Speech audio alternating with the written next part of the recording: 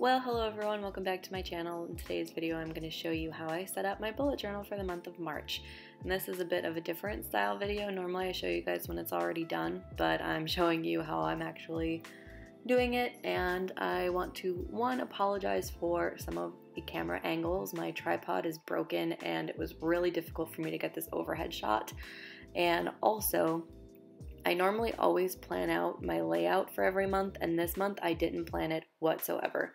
I kind of just went in with an idea of like I wanted it to be really simple, and I came up with this line and dot kind of concept. So I mean, I didn't really like it at first, but the more that I'm looking at it and filling some things out, I'm actually like really happy with it. I think it's nice and simple. And overall, the entire layout took me about an hour and a half to do, which is not bad because normally when I do layouts, I take a few pages at a time and I work on them, and it usually takes me days. So it definitely was a lot quicker than some of my previous layouts. Now in this section, I'm just recreating my monthly calendar. I really loved the monthly calendar that I've been using since the beginning of January. So it's kind of like a 2-page calendar, and I can create a custom calendar where I can put the next week or two of the following month into it, which really helps me when I'm planning out my bills and my expenses. So that's the reason why I do that. And I'm going to kind of just cut some of this out because it's pretty boring. Basically, all that I did was recreate the same calendar, and then on the side I wrote March and did my little line and green dot design, and then I colored all of the top bars in green, and I left it at that. It was super simple, and I really like the way that it turned out. And this is my expenses tracker. I use this like a check register. I use my cute little simple line and green dot design, and then I have a section for the date, the item, if it's a deposit or a withdrawal, and then the new total.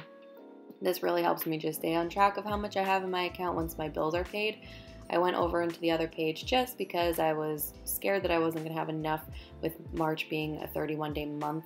I was able to get away with one page last month because it was only 28 days. Then down at the bottom I have my expense tracker where I just write the date, the bill, how much I plan to pay, how much I actually pay, and then I check it off in the next column once it's paid.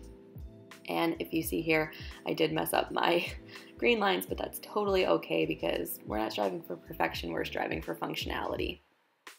Now on this next page is going to be a quote, but I decided to work on the daily goals page because I wasn't sure of the quote, and this page takes quite a while because you're writing out all the individual dates, and I like to do it in pencil first just to make sure that they're going to look right.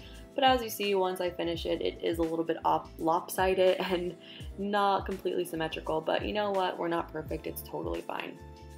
So my personal daily goals are to practice my gratitude every day, to not use my credit card, to practice Spanish, to exercise, to spend my time with God, and to be up before 7 a.m.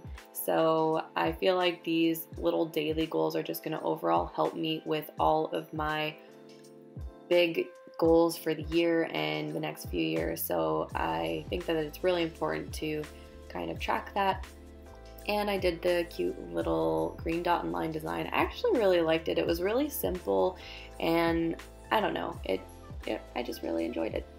And I cut out filling in all of those little calendars with the fine liner, but here I just put a little quote, a goal is just a dream with a deadline, and then I did a little design there because it really, I think it's true. And I kind of messed it up when I put these boxes around, but you know what? It's fine. And then on the next page, I decided to look for a quote that I wanted to use, so I just wound up looking on Pinterest for that. And I found one that I really liked. It says, trust His plan for your life. You're exactly where you need to be. Because sometimes I do get discouraged thinking I'm not where I want to be or where I should be right now, but it's always good to take a step back and just remember that, you know, don't worry, you are exactly where you need to be right now, and everything that you're going through right now is just to help you in your future. So yeah, in the end, I really liked how it turned out. It is a lot of green, but I don't know, it's cute and inspirational, so I like it. On this page, I decided to do a quote that says, be a light in this world, because sometimes I really struggle, and at the end of the day, that's really what I want to be. So I thought it would be nice to include that right here, because on the next page is going to be my mood tracker, so it just kind of helps me remember to try to be the best version of myself that I can be, even when things aren't necessarily going the way that I'd want them to. And then over on the next page, I did my mood tracker, and I love how this turned out. I first outlined it all in pencil just because I didn't want it to look completely stupid. Usually when I go right in with the pen, things don't look as I envision them in my head. So I really liked this, and I realized I did make a few mistakes. I realized I actually put hey, I made through the day instead of hey, I made it through the day, but it's totally fine. I know what I'm talking about, and I'm sure you guys do too. So yeah, I really loved how this turned out in the end. I wound up taking out my Spanish section because I'm using a new app right now to practice my Spanish. So here I just put a brain dump page.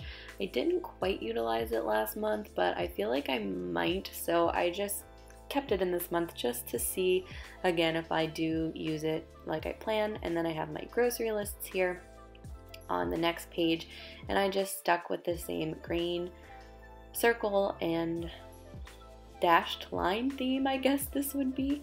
And I realized that there's actually 5 weeks in this month, so I needed to make a 5th column for the 5th week. And I know that they're not perfect, but you know what, I'm not perfect and it's totally fine. I also misjudged over here. I decided to do my weekly spread and I thought, oh, let me put a quote, but I totally messed up that one page, so I just glued it together and I started on a new page. I'm not totally thrilled with how this looks, but you know what? It's fine. There's always next month. I can try to plan to do it a little bit better. But like I said, I went in with no plan. I just kind of like went for it with this one, and I'm not upset with how it turned out for not having a plan. I feel like it was actually decent for having no plan, no idea of what I wanted to do. And again, I did all my weeklies the same. I don't know how this is going to work out, but I realized the last 2 months I just did not have enough space to write down everything that I needed. So I'm going to try this out and see how it goes, but I think eventually I'm going to have to move to a 2-page spread for each week, because that just seems to be how my life's going. But we'll see how it goes for the month of March.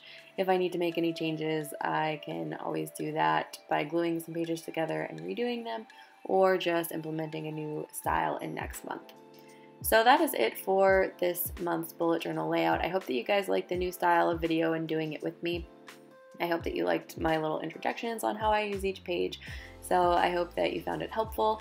If you liked the video, give it a thumbs up and subscribe. I will be putting out a bullet journal video every month for you guys to see how I do my layouts. And I'm not the most artistic, so I try my best. And if you're not artistic, I hope this inspires you that you too can have a pretty cute bullet journal that's functional for your life. So I hope you guys liked it. Like, subscribe, comment down below, and I will see all of you in the next video.